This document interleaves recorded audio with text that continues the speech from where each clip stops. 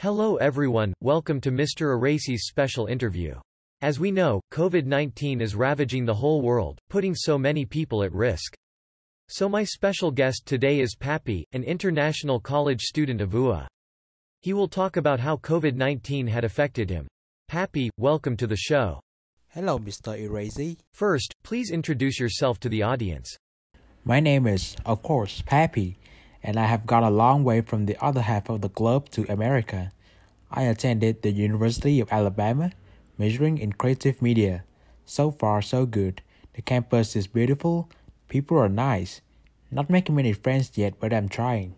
I heard that your school, like everybody in the field, went fully online when the pandemic really hit hard. So how is your experience with online classes so far? Well, it's complicated.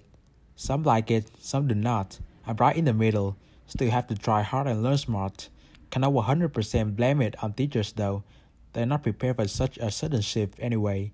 I really miss in-person classes, but I understand the risk not to do it. Wish we could go back by fall.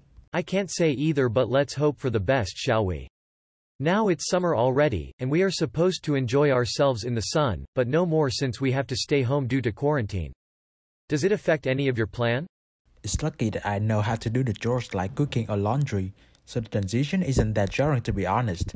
Every day I just sleep long and wake up whenever I want, then watch TV for news or surf the net for some entertainment. Thanks to this difficult time, I know how to make lots of tasty stuff, so it's not really that bad.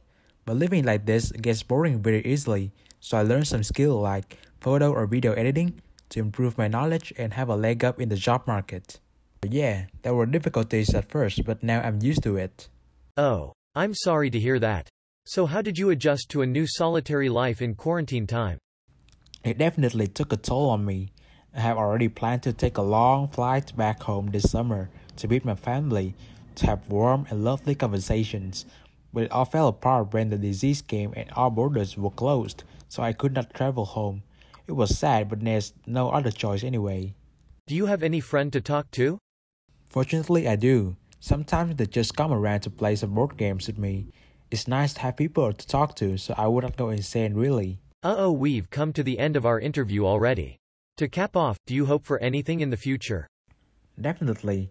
I would hope for COVID-19 to quickly disappear and return the usual normal life for us. And I wish I would have a great time during fall semester and meet new friends to enrich my social life. Thank you so much for coming here and sharing your story with me, Pappy. It's a great pleasure to talk to you. Me too, Mr. Erasey. You have a nice day. We shall meet again sometimes. Sure enough. Goodbye.